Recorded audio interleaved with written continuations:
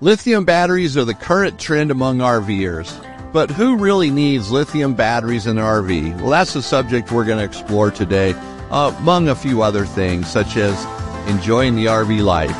And today we're going to talk about, does RV maintenance seem overwhelming? Well, let me help ease the fear if it is. Then in our next stop, we're going to go by Mystic, Connecticut.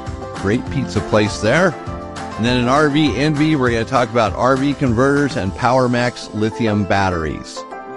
This is Eric Stark with the Smart RVer Podcast, delivering the smarts you need to enjoy the freedom of the RV lifestyle without the fear of breaking down. So let's talk everything RV. Today is episode 148. Let's get into it. Welcome to the show today, Alexis. Thank you, Eric. I am happy to be here. Happy to be here. Well, we're glad you're here too. So you ready to go? I am ready. Let's do this. Full of energy? Sure thing. Advice for the smart RVers out there? I had like 5 cappuccinos, so I'm ready. Right on. Yep. She acts like it too sometimes. Good. All right. Technical questions here. Yeah, right. We're good. All right. So we are here ready to go. Now, I have one little rant I'm going to make. It's not really a rant. It's just something that came up. Oh, boy. I came across this YouTube video about RVs. Imagine that. No, I actually really don't look at YouTube videos for RVs because it gets me thinking in different directions. I like to stay focused on what I'm doing.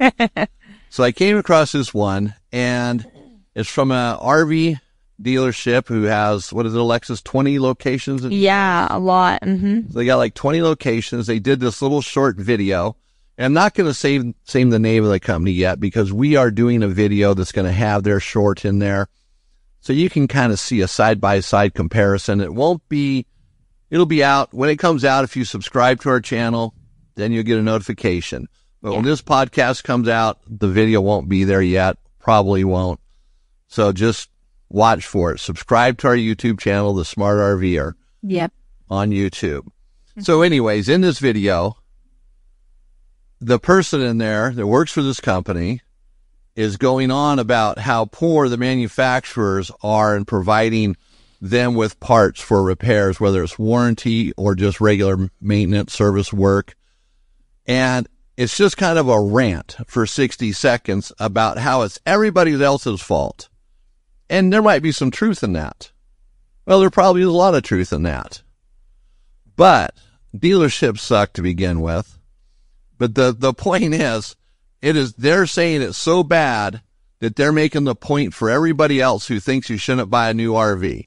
They are just solidifying the point. It's very interesting. It's comical, actually, because they don't know that they're actually doing that. They think they're just making themselves look better and the manufacturers look worse. But watch out for this video. It'll be on our YouTube channel. Like I said, subscribe to it. You'll get a notification when it comes out. So we're just going to explain it. We're not going to be mean, nasty, or anything like that. We're just going to have some fun with it, okay? So anyway, speaking of YouTube, show us some love. Go to our YouTube channel, watch some videos, like them, share them, subscribe to the channel.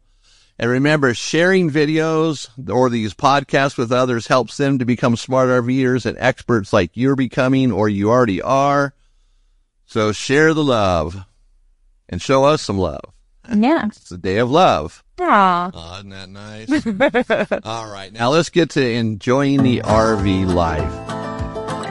The title of enjoying the RV life is, does RV maintenance seem overwhelming? Let me help ease the fear.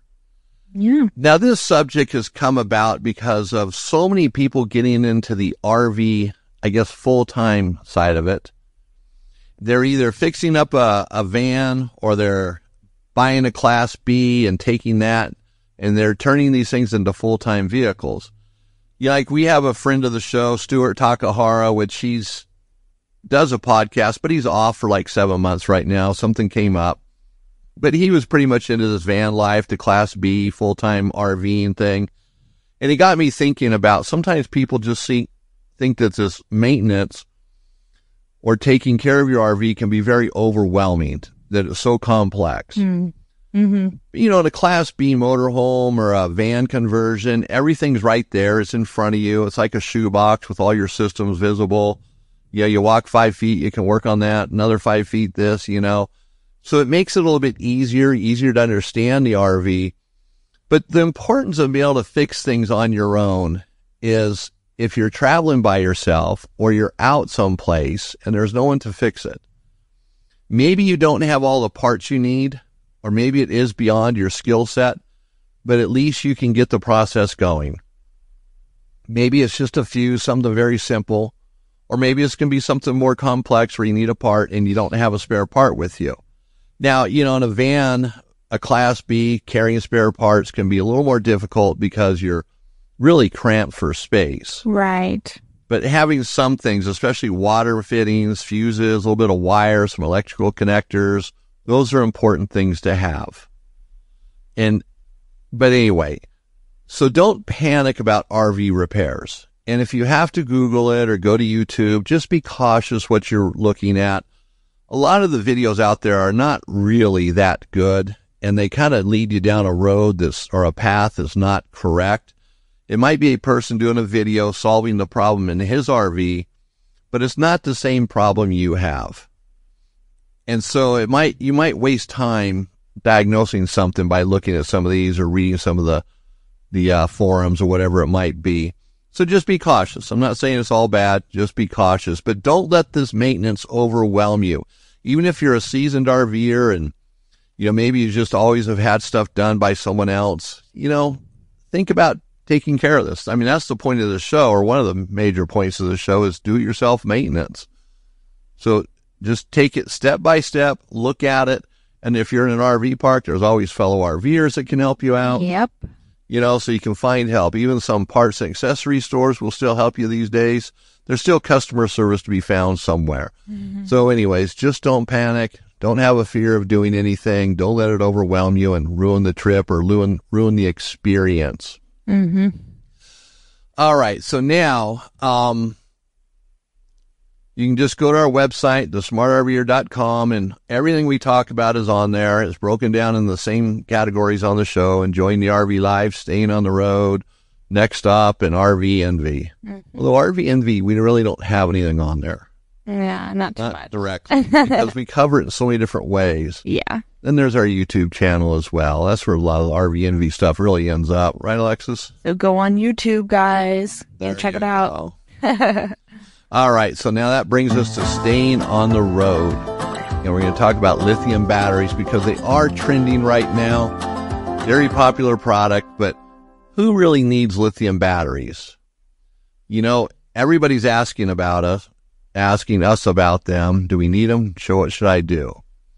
So let's get into this. Now, nothing is worse than having your RV deep cycle batteries fail when you're camping.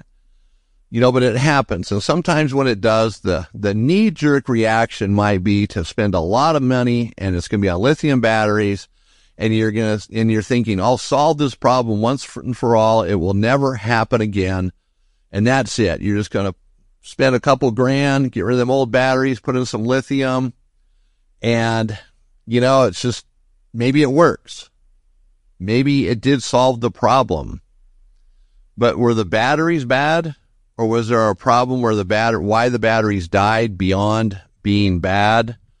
Was the converter working, before you left to go on this trip where you're relying on your batteries, so while you're off the grid, were the batteries fully charged? Was there a problem with the 12-volt system?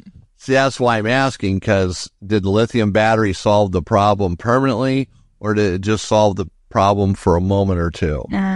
Because if something killed the batteries, well, it could do the same thing to the lithium, or if they're not getting charged. So it might not solve the issue. So we don't want to act with knee-jerk reactions. I bring that up because that's what I do sometimes.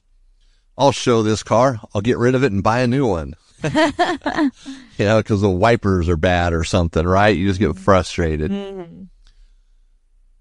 So putting new batteries in might not have solved the problem for you. Maybe in the moment it did. Even if you're out camping and maybe you don't go lithium, you just replace your batteries because they went dead, but you're off the grid and you really didn't find out why. Now, maybe they need to be replaced, but so you have to really think about that, So we need to not overreact. We need to think about it and analyze it. What do I really need to do? And even thinking, oh, I just need to get lithium, that'll solve my problem. That's not the case. Lithium does not solve a whole lot of problems for RVers with battery issues. Lithium batteries are very unique. Or RVers will jump on board with the lithium batteries, not really determining if they need them. It might not be the scenario I was talking about where it's a knee-jerk reaction or the batteries went dead and you're just dead set on having them. It could be just a scenario where, okay, do I need lithium batteries? Maybe you do need to replace your batteries. You know, they're not lasting like they used to, so you're thinking about it, you're pondering, which is good. So you really have to determine that before you just go out and buy them. Now, lithium batteries are very cool. I mean, don't get me wrong. Some of this might sound like I'm anti-lithium, but I'm not. Lithium batteries are, you know, this new technology. They're lighter. They don't have any fumes like a lead acid battery. So the fumes, the acid's not going to ruin anything. Some of them just look really cool too. Some of these batteries. Yeah, they do. Expions are green and black, and you know, these little parts and pieces, connect them together. It looks sweet. You know, it really cleans up your battery installation. You'll want to show everybody it. But we have to look beyond that, right? You know, we want our what we do, the work we do to look good so people see it and they go, oh, yeah, that's nice work, you know. We certainly like that. And you might even really love the technology. You might want to experience it because you like technology and, hey, I got to give this a shot and see how it is. I mean, we buy a lot of stuff here trying things out, and some of it's good, some of it's bad. Even some of the ads on YouTube. And I say that because I listen to music on YouTube a lot, and so these ads cycle through. And it seems like once you get stuck in that algorithm, let's say for Dakota lithium batteries, every ad from between every video is going to be about Dakota lithium batteries.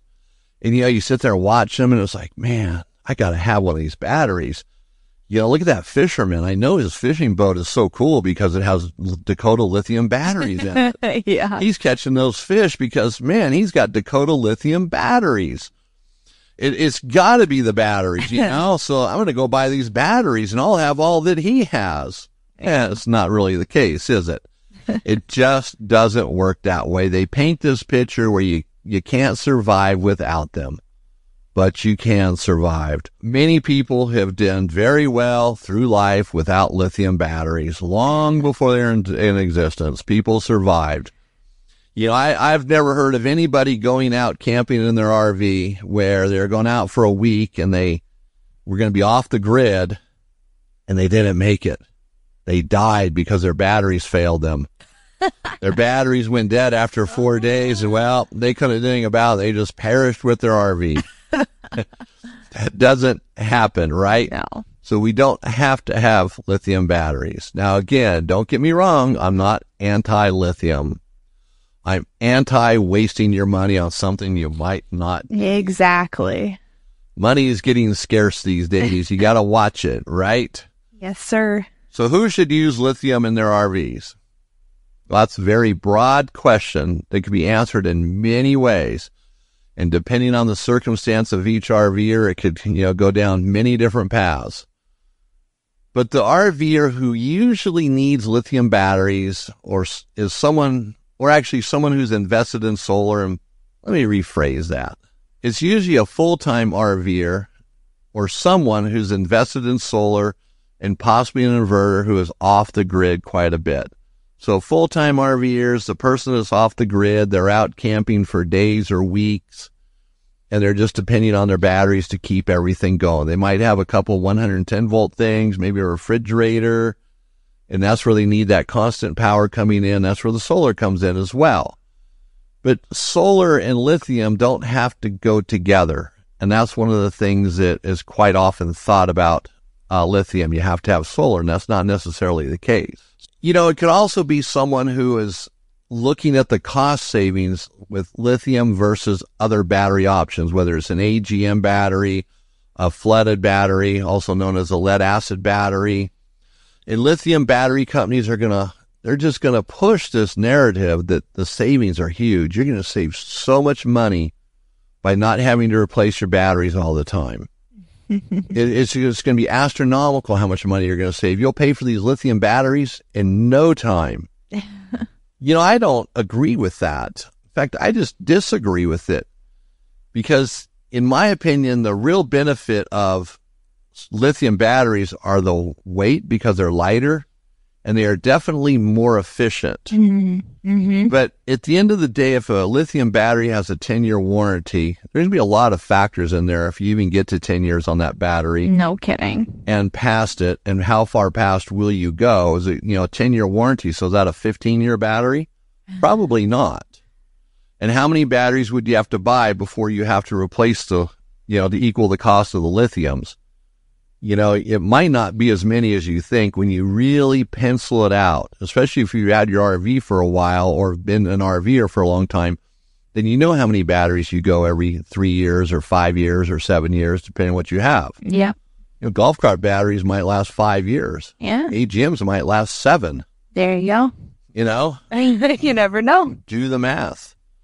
Unless you really have a need for lithium. So an RVer might need more battery storage, and the only place to add more storage is inside the RV, maybe in a kitchen, under a bed, someplace it wouldn't be really ideal to have an acid-based battery.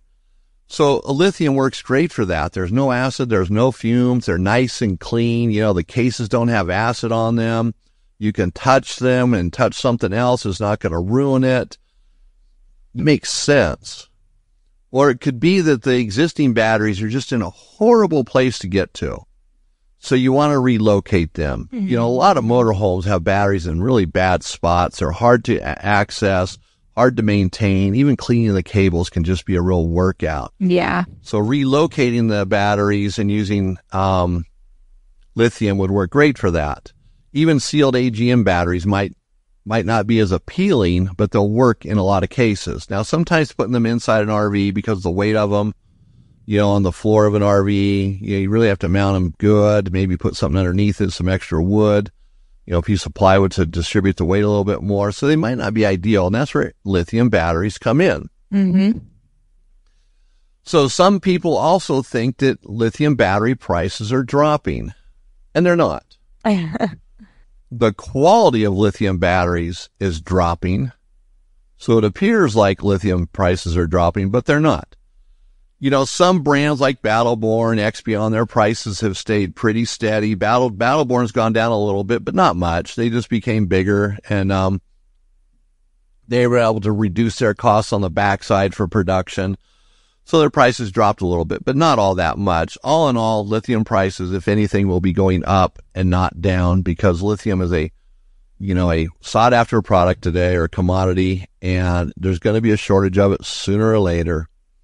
So we have to keep that in mind. Now, some of these cheaper lithium batteries or less expensive lithium batteries, they get down to where they're similar in price to an AGM battery. So an AGM battery is almost just like the next best thing to a lithium battery. So you have to kind of compare. If you're looking at a lithium battery and it's $500, are you going to get 5 years out of it? Are you going to get 7 years out of it? You're going to get beyond that? Some of them have a 5-year warranty and it's prorated. So that's worse than an AGM battery with a 2 or 3 year warranty. The warranty is not as long, but AGM batteries usually last 5 to 7 years. So AGM is a very good alternative. Now, if you can get a lithium battery for $300 or $400 and it has a good warranty and the company's reputable, you have to think about that. Is the company reputable? It's really plays into this. So you might go with a cheaper battery, but be cautious because the market's just becoming flooded with them. And poor customer service means they're just going to want to dodge a warranty claim at any cost. Yeah. Now, recently I was told of a company that does really good with batteries, and they're really inexpensive. And the batteries it was one of them companies where everything's always on sale. Makes you kind of wonder, when it's always on sale. But, contacting them, it's always a 1 to 2 day turnaround time in emails. You can't call them. You can't text them. You can't chat with them. It's email only. So if you're experiencing a problem, you don't want to wait a day or two. Yikes, yeah. Unless you get on at night, you might be able to respond to them quicker because they're in another country, in another land, many different time zones. So you don't want to be on that 24-hour cycle or 48-hour cycle of emails. And they answer your question wrong because they don't understand your language, which is English, and not to knock them, but their mother tongue is not English. And then they're going to come back with an answer that's not correct, and you're going to have to respond again, so days can go by. There's legitimate reasons to have lithium batteries, but there's a lot of things to explore before you buy them. Mm-hmm. And you have to be cautious there. Now, there's reasons to not have one too. And that's really to the point here. That's what the title of this was about. Do you need to have a lithium battery? Many RVers use their RVs just barely enough to even need a battery, period. And what I mean by that is they might only go out 2 or 3 times a year. So it's just a few trips. They don't have solar on their RV. So there's not much of a need there. Many RVers just go for a camp or go out for a weekend. They have 2 deep cycle batteries and there's not any solar, and that works for them. Some people might have solar and they're out for 2 or 3 days, and maybe because the way they use their power, that second night is getting a little rough. So having some solar would help, but also having lithium would, because you can take those batteries down much lower. Depending on the brand, some say 100%, some say 10%. 10% is probably more accurate. Sometimes when you take batteries all the way down to nothing, they're hard to get back charged up again. There's a trick to it.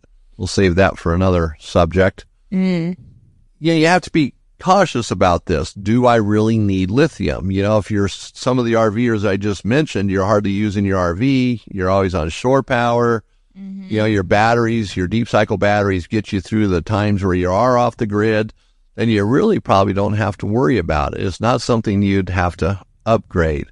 And keep in mind, too, to go to lithium, depending on the year of your RV, you might have to change your converter as well, or the main board in it, so it's a lithium-friendly charger.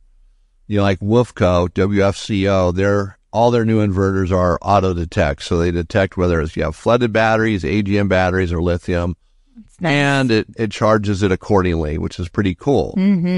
But if you don't have that, then you'd have to upgrade that. You got to charge them correctly. It's very important that happens. Yep.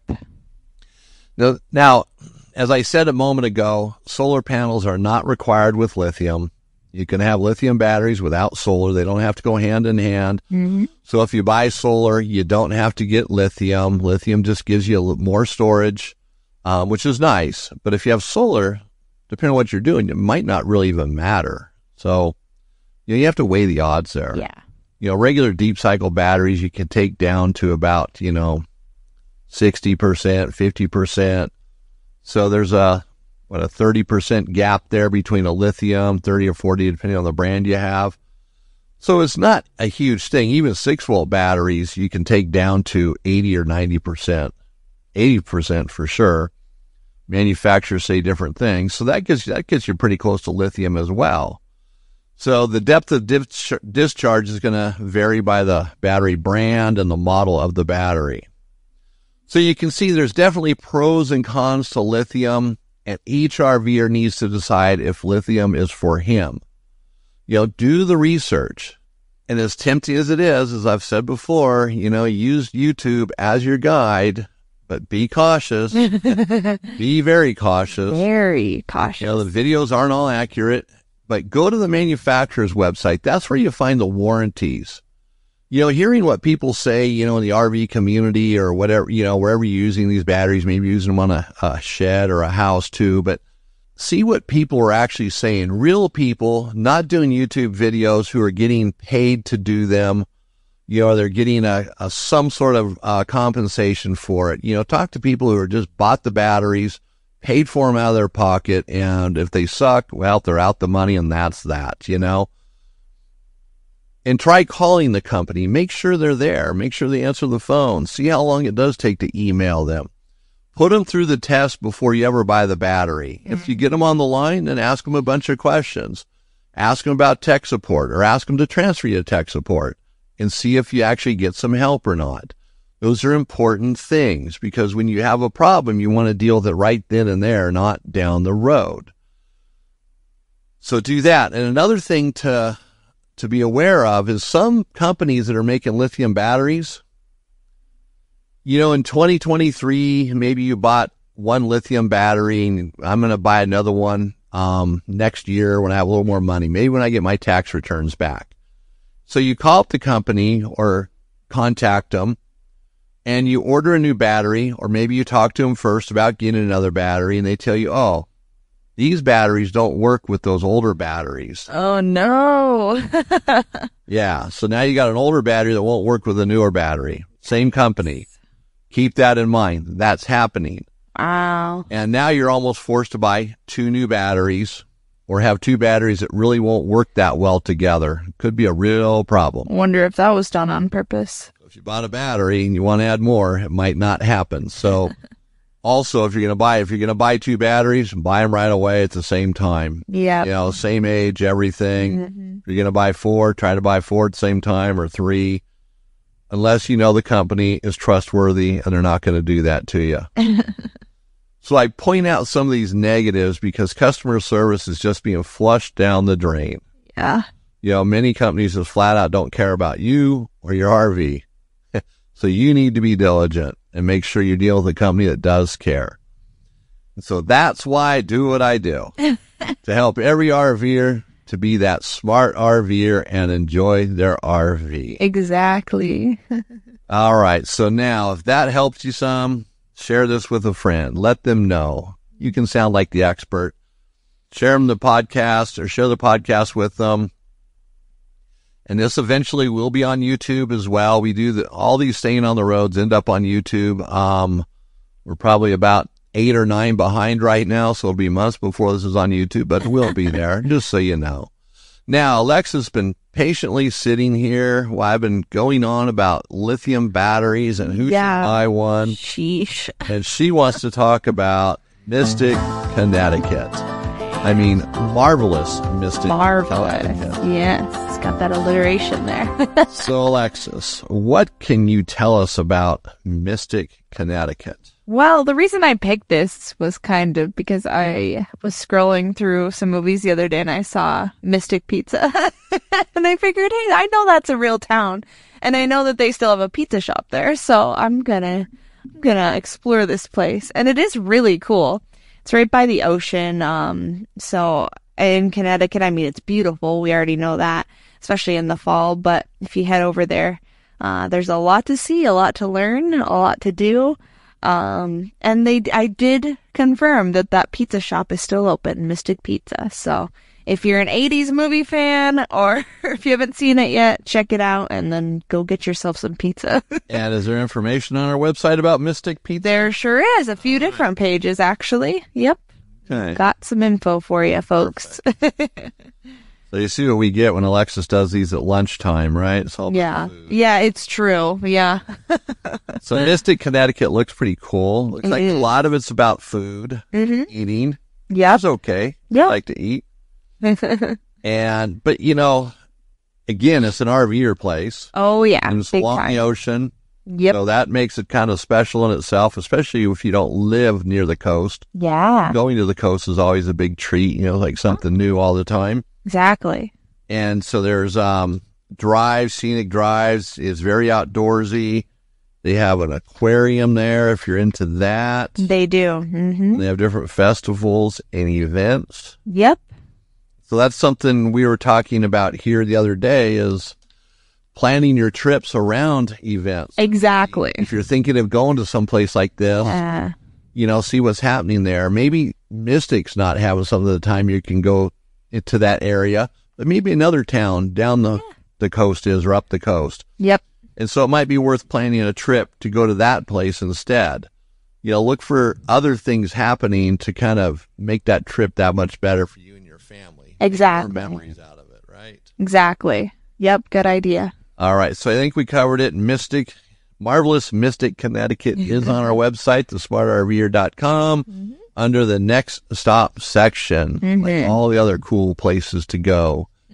And as a reminder, if you have a Freightliner M2 or S2 RV, not only does SunPro Manufacturing sell windshield covers for them, but now they have the newer 100% block-out windshield cover, so it doesn't allow any sun in. So you have that 100% privacy. Go to sunpromanufacturing.com and you can check that out. It's about sunpromfg.com. Yes. All right, now that brings us to RV Envy. And today is RV Converters Made Simple. And this is really simple. This is as easy as it gets for me, because all you have to do is go to our website, smartrver.com, and go to Do-It-Yourself RV Articles. And there's a post there about RV converters. It breaks them down, brands, models, what they look like, how they work. Everything you need to know is there. It'll make you an expert. So go check that out. And again, it's very simple, because RV converters have this thing that sometimes people think are very complex, but they're not. They're a very simple little product. Yeah. You know, they're like a box. That's just how easy they are to understand. So go there and you'll know everything you need to know. And then also look up your brand of converter you have and go to the manufacturer's website and download any manuals they have on it. Manufacturers have great stuff on their websites anymore. So like if you have a WFCO, WFCO, go to the website and you can download the manual for it and you'll be set. Now, I also said we were going to talk about PowerMax lithium batteries, and we're just going to touch on this. PowerMax makes converters as well. They're pretty much identical to WFCO converters. They're a great product. It's a good company. Their converters are quality. And I just talked to them 2 weeks ago about their lithium batteries. They retail for around $500. So they're not overly expensive.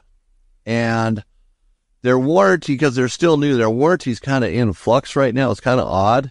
But if you buy one and it fails, they just give you a new battery, no questions asked. Nice. You know, so you can't beat that. And their whole attitude is very casual. You know, they just, whatever it takes to make you happy. I like that. And their batteries are as good as the other brands. You know, they're newer to it, but it doesn't discount the quality of the battery. They make quality products. And that's the thing. They're into other stuff in the RV industry. They're not just jumping on the lithium bandwagon because they can. I mean, obviously they can, but they're selling other products, so that builds up their reputation. They have some street cred, if you will. So check it out. Go to PowerMax's website. PowerMax Converters, I think, is it. Yeah. Just Google PowerMax Converters, and you'll see their website. It's a .com.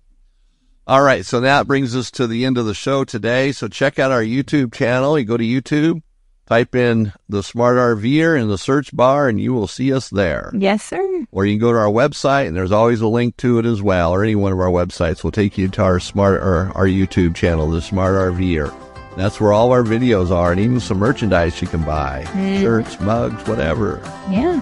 All right, so next episode will be 149, and this is about how do you communicate in an emergency or in an area without cell phone coverage. So it's been a great show today. Alexis, thanks for stopping by, sharing your insights on where to get pizza. It was fun. So this is Eric Stark with the Smart RVer Podcast. It's been great hanging out with everyone. If I don't see you on the road, let's connect at thesmartrver.com.